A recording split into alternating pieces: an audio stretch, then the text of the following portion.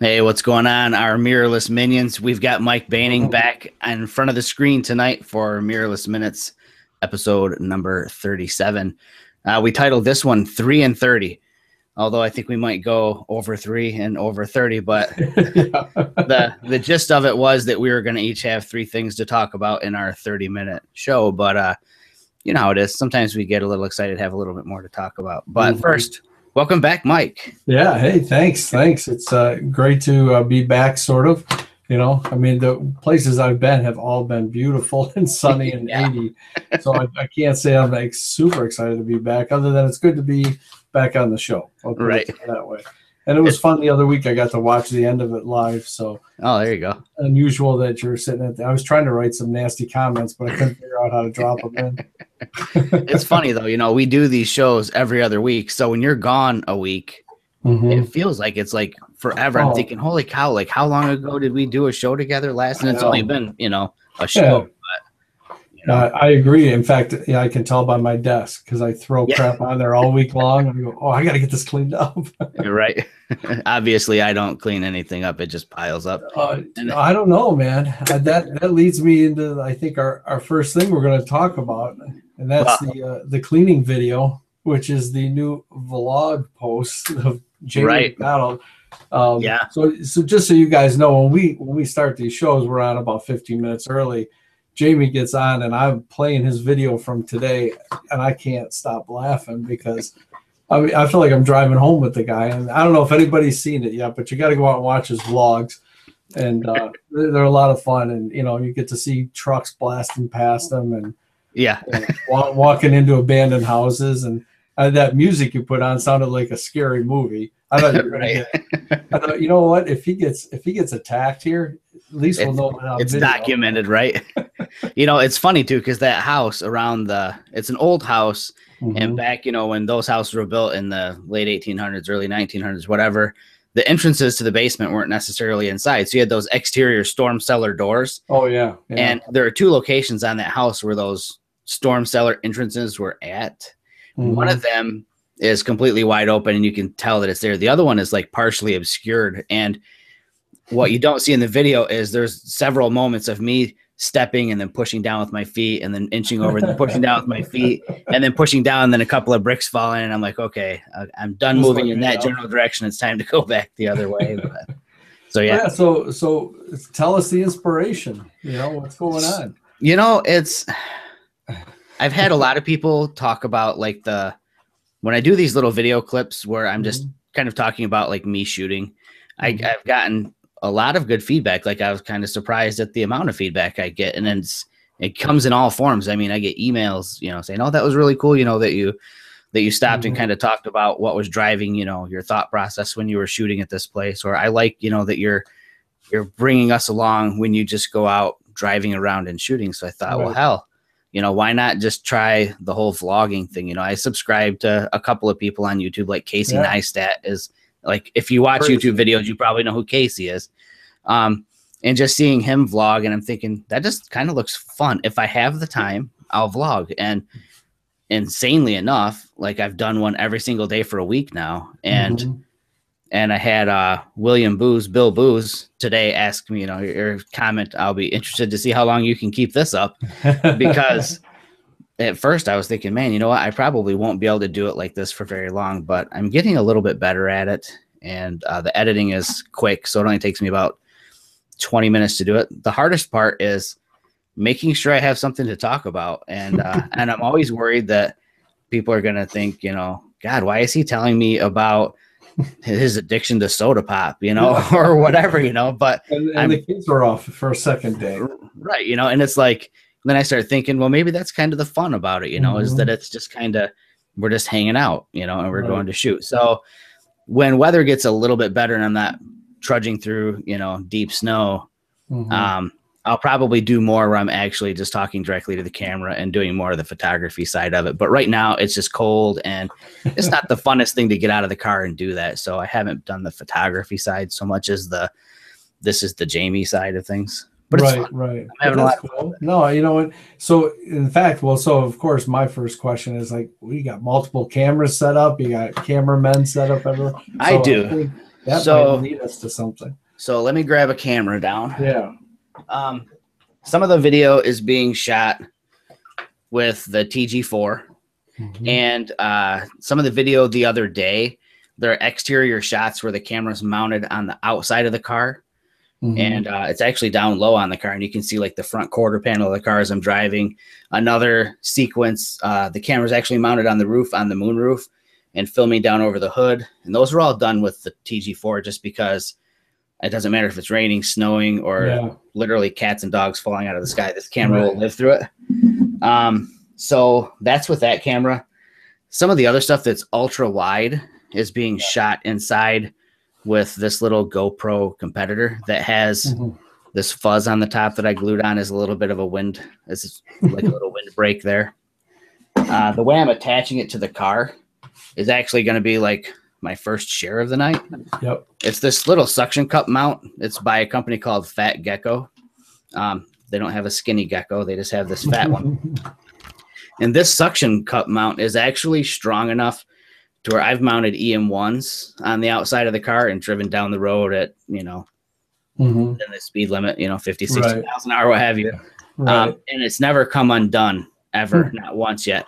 I do have this Olympus lanyard that I've secured to it that whenever it's possible, I try to loop this up into like the window and then roll the window up so that if it does break loose, it's just going to kind of dangle there.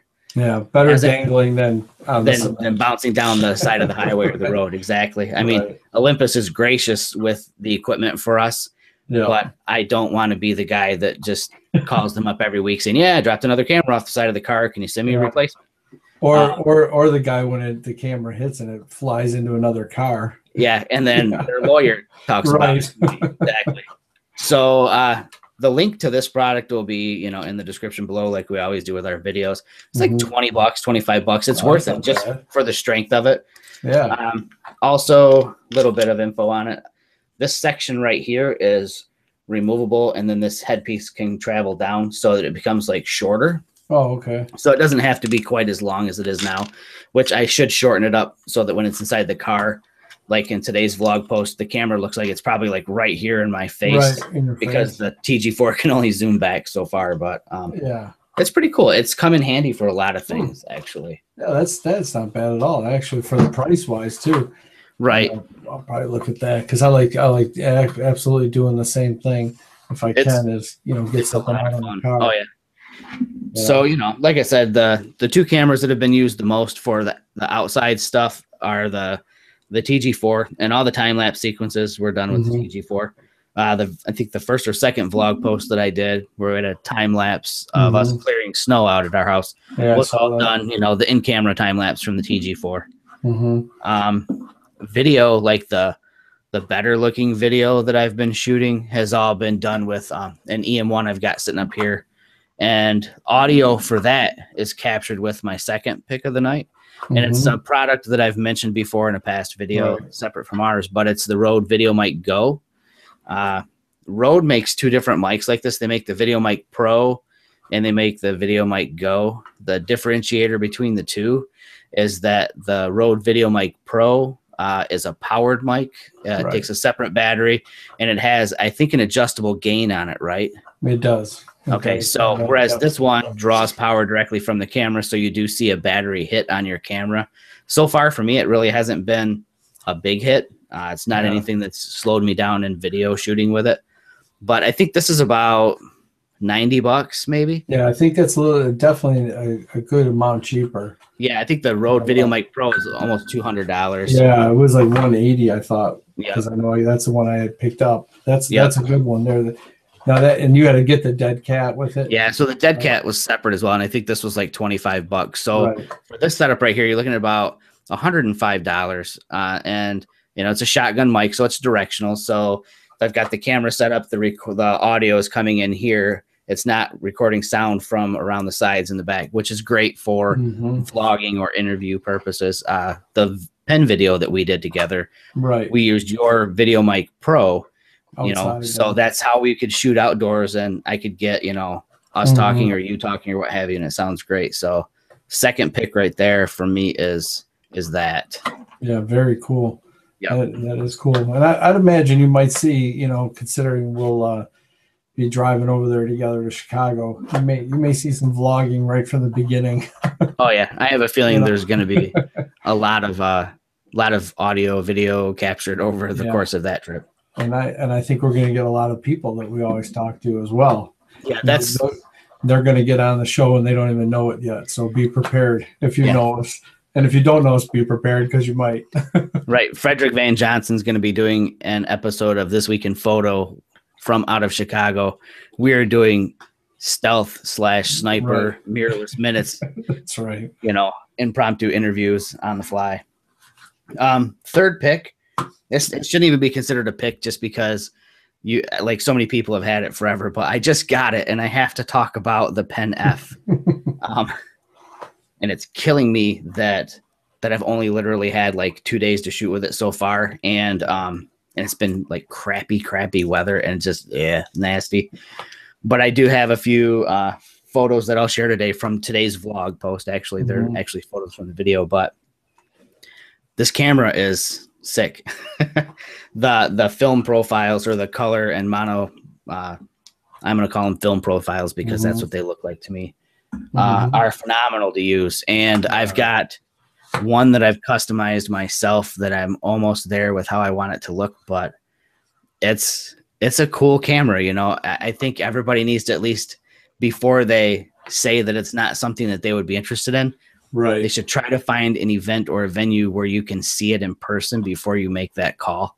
I'm a huge fan of the Pen EP5. I've got one sitting up here, and I love that camera. The build quality, it's different than the OMD line, in my opinion, as far as not just the ergonomics because of the shape, but I think actually because of the shape, the rigidity or something is different. It just has a completely different solid feel to it. There's no, God dang it. I don't know. Solid, I will tell you this. Yeah, the solid feel of the pen is different than the EM1.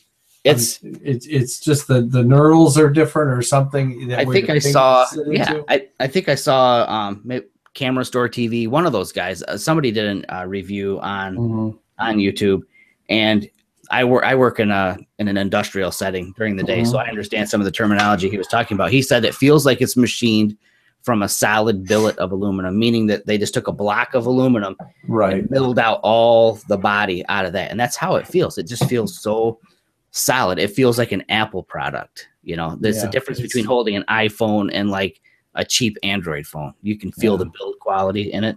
And that's how it feels with this.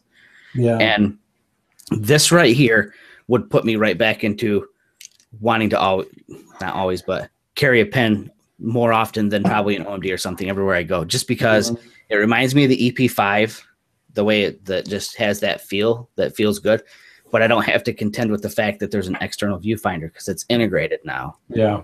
So this is, like I said, I'm only 2 days in. You and I are shooting this weekend with a couple other pen owners in Ann Arbor. So I cannot wait to do that. You know, I'm going to tell you something about, you know, it just dawned on me. The last 2 trips I took, the last 2 weeks, I only brought the pen. I haven't ever really done that. I've always kept one other OMD with me just to be safe. Right. Why? But that's what I was doing. I said, no, I'm bringing the pen only. And man, I've been real happy with it. But something I discovered this week, when I shoot in the street or whatever, I'm always wearing this darn hat. And every time with an OMD or whatever, because you turn it around, viewfinders in the middle, I got to turn my hat around. I don't have to turn my hat around anymore because this is up here. I'm always here now. Exactly. I don't need to turn the hat around. So I'm like really excited. I didn't even realize it. Yeah. I've been shooting 3 months with the pen and I didn't realize it. I've been turning my hat around. And I go, you know, I don't need to do that. I just tilt it this way. Yep. Now, so outside of photography, one of my hobbies is I love firearms. I love to shoot. I grew up, you know, with firearms in the house, hunting, and I love to shoot guns. It's fun. And I've noticed, you know, when I'm shooting with a camera, this is how I'm shooting. I'm left eye dominant. But when I shoot a firearm, I'm sighting in, I'm right eye dominant. Really? I don't even understand how that works. There's probably some weird psychology there. I don't know. But I'm going to try and train myself to be right eye dominant with a camera. I mean, Oculus or something. I don't know what the hell it would be called, but because I want to be able to take advantage of being able to shoot like that. Yeah, both eyes open. Exactly. Because that's how I shoot a rifle or a pistol. So right, yeah. I'm thinking I can pull it off. So you might see me looking a little awkward, you know, like somebody trying to pat their head and rub their stomach at the same time. That'd be me in Ann Arbor, just, you know, discombobulated. But yeah, well, we'll watch you so you don't step off into the street. Or right, yeah. That's one of the things I always like to talk about, especially because I've done it. Environmental awareness. That's right. That's right. So what did you bring to share this week? Well, I've got a couple things, and you got to imagine it's going to start with the pen. Yeah. It's not the pen, but it's little bling for the pen. And let's see if I can get it up there. You can see the shutter button and the hot shoe there. Those are both. Let's see. I want to make sure I got that what it was called exactly right. It's cherry burl. So pieces of wood, and it's a very nice. You can see the wood here or not, but you know, that's the hot shoe thing. Very fits great right inside there. And this is from a company called Artisan Obscura. And boy, they've got some high-end stuff. They, you know, high-end to a point. I know the other day, Jamie and I were talking back and forth on Messenger or something during the day, and he sent me something about these, you know, these shutter releases because it has the screw hole in there on the Pen F. So I've been blinging out the camera whenever I can and buying little different things. Well, he found one that was for Leicas. Yeah, well, it worked for any camera, but it was marketed to the Leica crowd.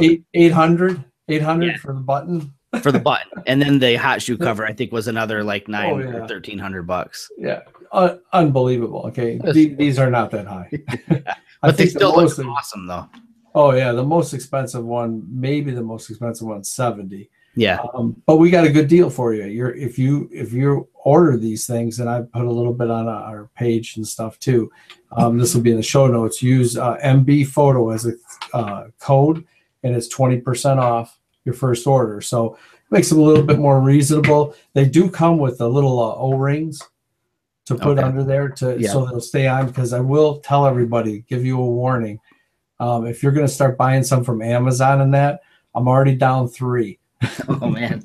Okay, they're cheap though. Like, you know, at Amazon, I think they're $4 or whatever, or $7 for 3 or something.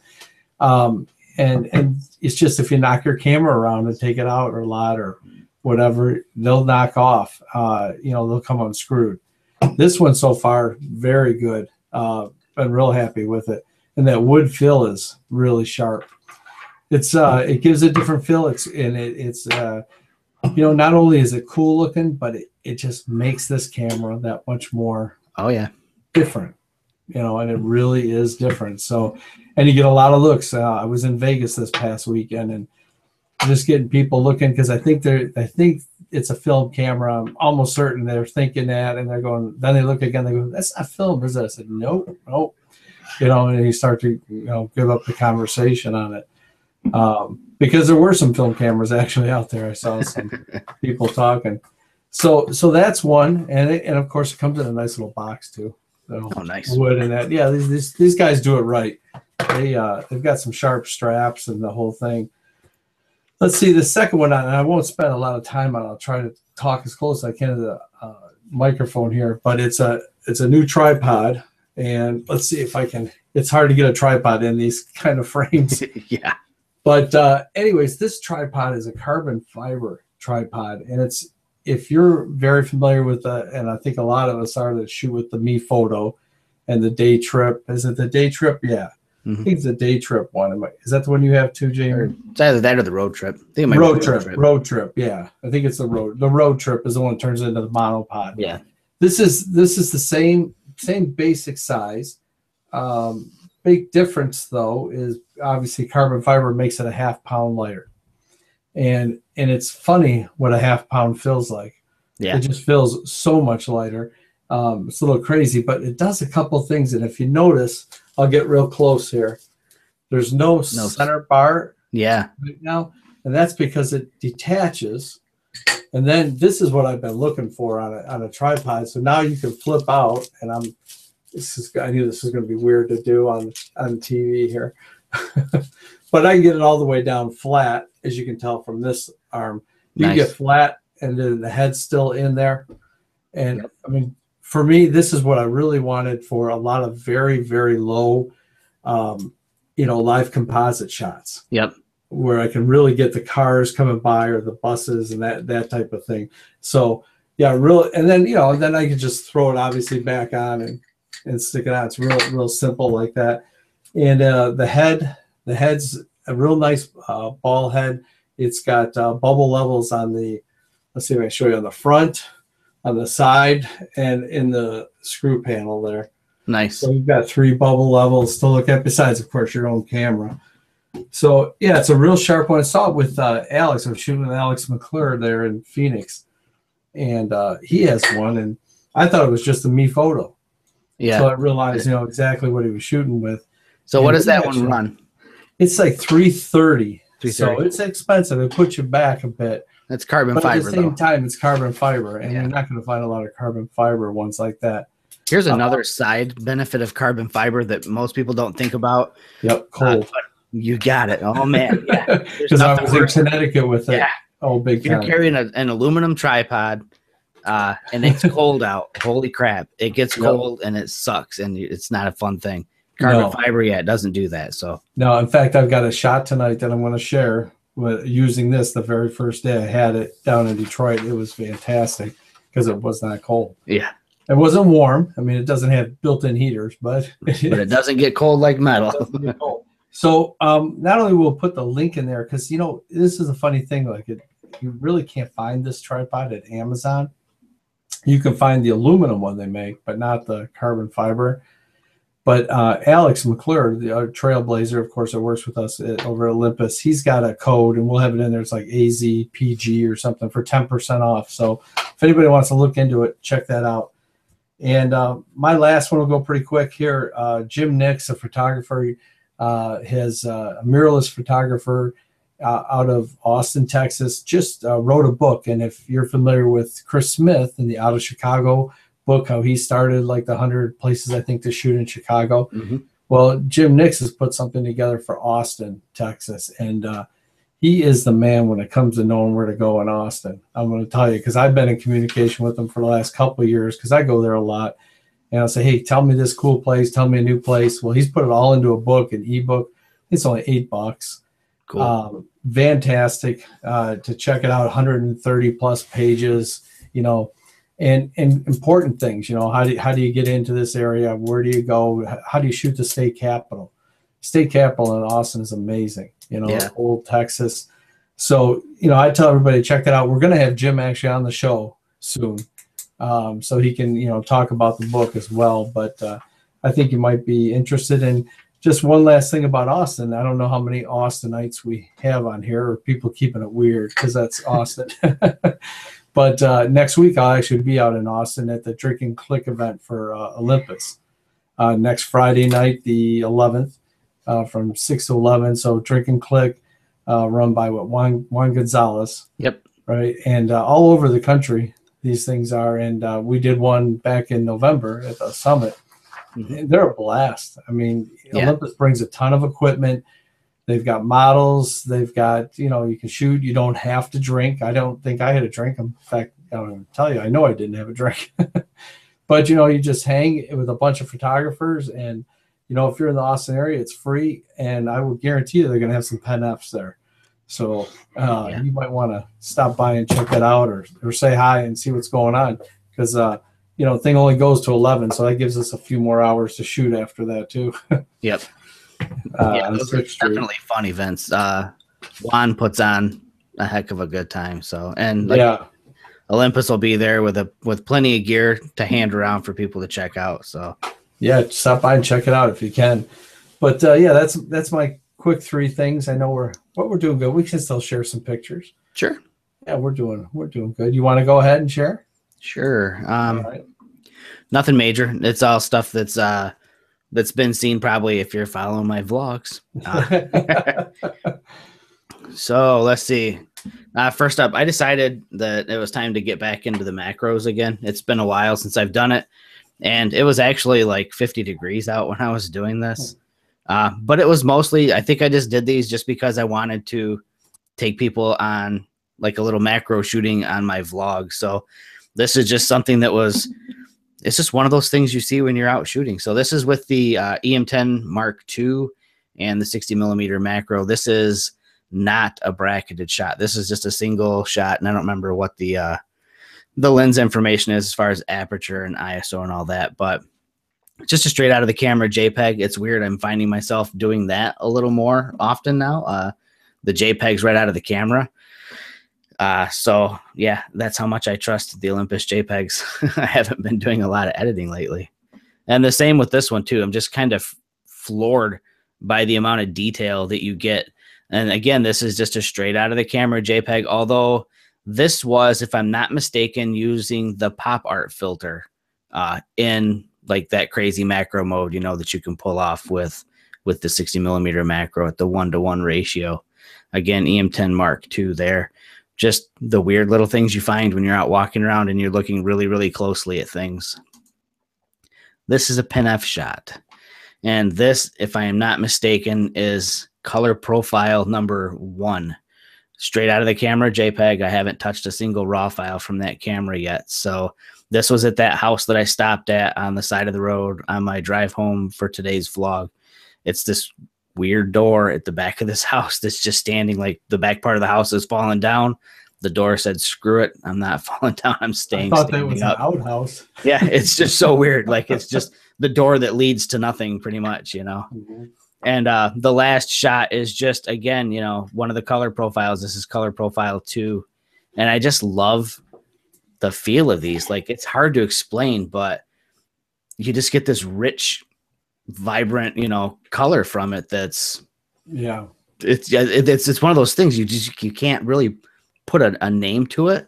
It just has a feel. And now I kind of understand, you know, why people, you know, chased after like, you know, Fuji cameras because of, you know, their film emulation. And now we're at the same situation here with the Olympus cameras, where they just have this certain something to them that you can't pull off. I mean, you could probably pull it off in post. I'm sure you can, but why screw around with it in post if you can do it right in the camera? Well, so. that's what I tell you what, when you talk about JPEGs, you know, because I've shot the Pen F probably 80% over the last 4 months has been my camera. You know, I have a lot of it to do with that project I was on, but at the same time, I've just learned to come and say, you know what, these JPEGs are where it's at.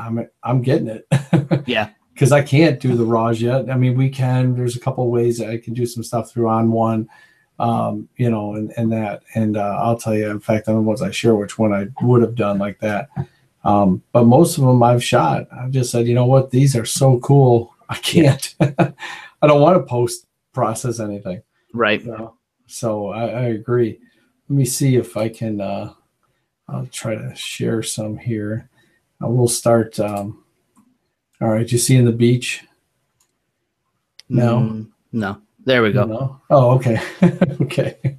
All right, well, this one's out. This is Key West a few weeks ago. Went out to Key West for a week. And, gosh, you know, one of these things, the furthest part in America, like 90 miles from Cuba, we got one day that was like 72. All the other ones were in 50s. Who knows why, but whatever, you know, we caught the sun sets usually in Key West are amazing, but we caught the sun rises, and I actually was a lot more happier. And in this photo, I just love this photo in the morning, free in the morning, you know, just sun coming up. That's just a great reflection. This is actually with an EM1. This is not with the pen, so you know that. And then the rest here are all with the pen. This is just not last weekend, the weekend before, or a couple of days before, spending some time down in Detroit, Ambassador Bridge here. Sunrise. This actually is a three photo HDR, where I went ahead and actually converted those RAWs from the pen actually in On1, made them into TIFFs, and then combined them, you know, because we don't have the RAW converter yet for Lightroom. But this is, you know, morning sunrise coming up. We got all the ice flow here passing by. It's just a really cool shot of the morning from this park. And what's really neat is they're redoing all this park because it's pretty crappy. So that's going to be a new thing. Then we just walked around town for a little bit. And this is a really odd picture. And I didn't think about doing it until I got home in post. It is shot in color profile 2, and it was a reflection. This is a puddle. And, you know, and of course, when you see puddles, everything's upside down. And I said, you know what, I'm going to flip this thing upside right. And when I did, the effect of the cement that's in the puddle made the sky look pretty cool. So I said, yeah, I'm just leaving it like this. And I got a lot of comments on it. You know, everybody thought it was, you know, some kind of, you know, cross process I did, or some kind of extra layer I put in there. And that's just actually the puddle on the ground turned upside down. So, you know, when you're out there taking the puddles next time and everything's upside down, flip it around and see what it looks like. And that's where I came up with that one. The next two, or this next one, this is color profile 3 from the pen. This is my absolute favorite color profile, besides the one I guess I designed, you know, here and there. But this one just knocks me out. I can't get enough of this color profile. This is taken with the body cap fisheye in Vegas. We were in Vegas last weekend. This is downtown Vegas, the old Vegas. And just the skies and the green. And here you are with a $99 lens on that camera, you know, and just, you know, everything's a little bit distorted. That's not the whole idea behind it, is to just show the colors and that it brings out with the pen. Some amazing stuff. Then I flip it around to my ultimate favorite, and that is the color profile 2. And it's like a Tri-X film. You know, I know they don't want to say a lot of stuff about the type of film, but I'm telling you, this is like Kodak Tri-X. Whether you want to say it or not, we're on a video. You know, we're on video. It looks very similar to something I would call a Tri-X, maybe. Yep. But this is down on the Strip. This is the Prada store.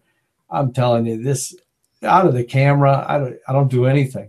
I mean, I just love the way I put the heavier grain. This grain is, as you can tell, the grain here, this grain is the grain added from the camera. It is not grain that just throws noise on pictures. This is actual grain. And I mean, if you look real close at 100%, you can see that same grain runs through everything, just like it were film. You know, but the shadows, you know, the way I was able to adjust the highlights in it, you know, then you obviously get the architecture of these crazy buildings in the mall. So yeah, those were just a few, and I'm telling you, it is cool. Now, why isn't this stopping? Here, it says I'm screen sharing. I know I am. Okay, I lost my little thing. You know what I'll do? I'll do this. Is it gone now? Yep. All right. Shut it down, and it has no choice. Yeah, so, it's just crazy. That black and white one, the color, or the mono profile too. I can't say enough about that. It is, you know, and it's funny, you know, forever it was like process. Mm-hmm. That's for me anyways, you know, it was always, you know, put your touch on it. But man, I'll tell you what, the more I shoot with, especially with this camera now, with these film profiles or color profiles and mono profiles, it's, man, just straight off the camera, I just post them online. I don't have any problem doing that. Right. You know, and it's funny, I used to have this, like, maybe internally a little bit, this little gripe about people that are always saying, you know, get it right in camera. And my thought was, well, you just don't know how to post process. That's your problem. But now it's like, you know what? It's right in camera with this, you know, and the JPEGs just knock it out of the park. So I don't have any problem sharing a JPEG. If I shoot RAW plus JPEG anyway. So yeah, so do I. If I need the leeway, you got the RAW. If you don't, which most of the time with these profiles, you don't. It's just rock and roll. Right. Exactly. There's also a case too with that tripod. I didn't bring it up, and it's got a nice thing for your roller bag that you can flip it in the top. So does again, if you're traveling? Does it come with spikes for the feet or anything like that? It comes with all kinds of stuff in here. Yeah, all on the side. It's all on the outside, so it's not on the inside. Yeah, you've got all kinds of extra stuff. Sweet. A little bit more than a Me photo that I've noticed. So yeah, check that out. And you know, I'm certain our next show we'll probably talk a little bit and in between it, maybe some vlogging about shooting the pen Fs on the weekend. I plan on doing that in Ann Arbor this Saturday. So. Yeah, even if it snows, it doesn't matter. It's going to be cool. Yeah, literally in Michigan. So, yeah, that's where we hit. Oh, you know what we should talk about real quick is the Philadelphia. Yes. Yes. We just a few more people signed up. a couple just the last 2 days. So we have like 3 or 4 spots left. I say 3 or 4 because one contacted me tonight and they could be signing up tonight. I'm waiting to find out. But I'm telling you, look, it's first off, it's a great time. It's inexpensive. It's live vlogging without the video. Right. You're hanging with us for 2 days.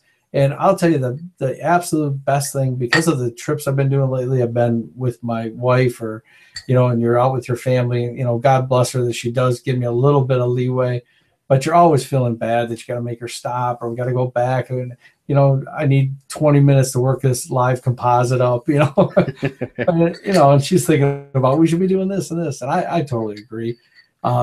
You don't have to do that. There's no excuses when we're together. It's all photographers. You don't have to, you want to stop, you stop. Yep. We talk, and you can disengage from your life and focus on photography. And I'm telling you, that alone is worth the price. Oh yeah, without a doubt. There's nothing can beat that, getting out and doing your craft with other people. Right. The same thing.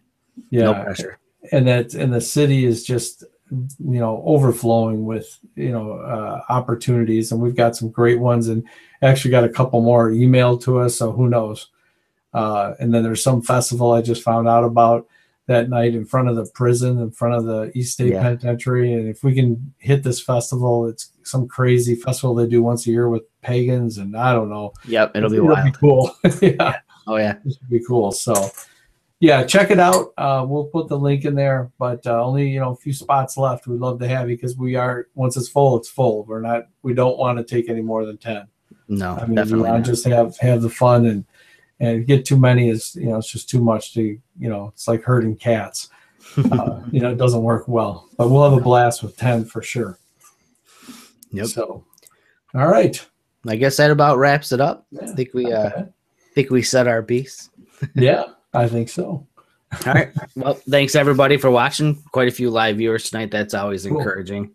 So just tune in to the next show 2 weeks from now.